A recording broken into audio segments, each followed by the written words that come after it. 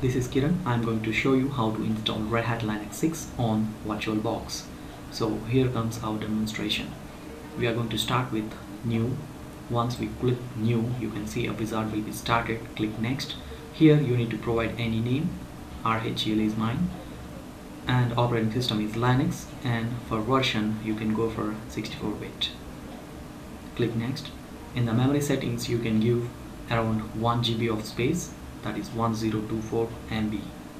Now click next. In virtual hard disk you can go with default create new hard disk. Click next.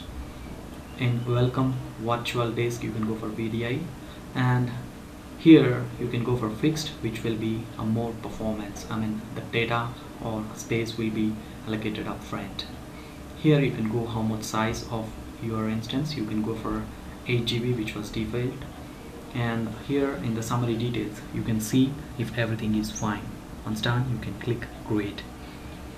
Now it will create the medium storage based on your fixed, which was selected in earlier screens.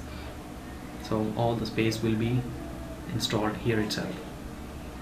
In Red Hat Enterprise Linux 6 you can see that's the image, and here all the copy files will get installed. A total of 533 got selected here. One by one it will install. I'll be skipping some of the part to quick this demonstration. Now once all are done, you can see a next button will be enabled. You need to click that. Once you click next, you will be into a confirmation screen.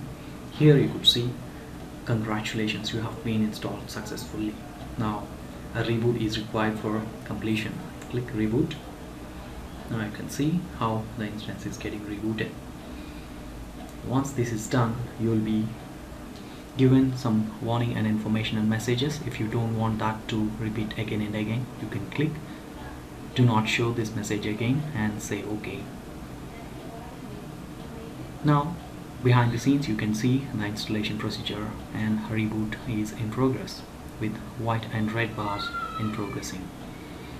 And also you could see the installation information below right, Red Hat Enterprise Linux Server 6.0.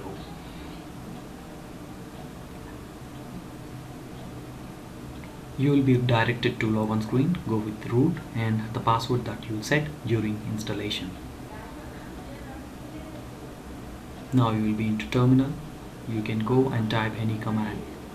We are done with installation. Thanks a lot for watching this. All the best.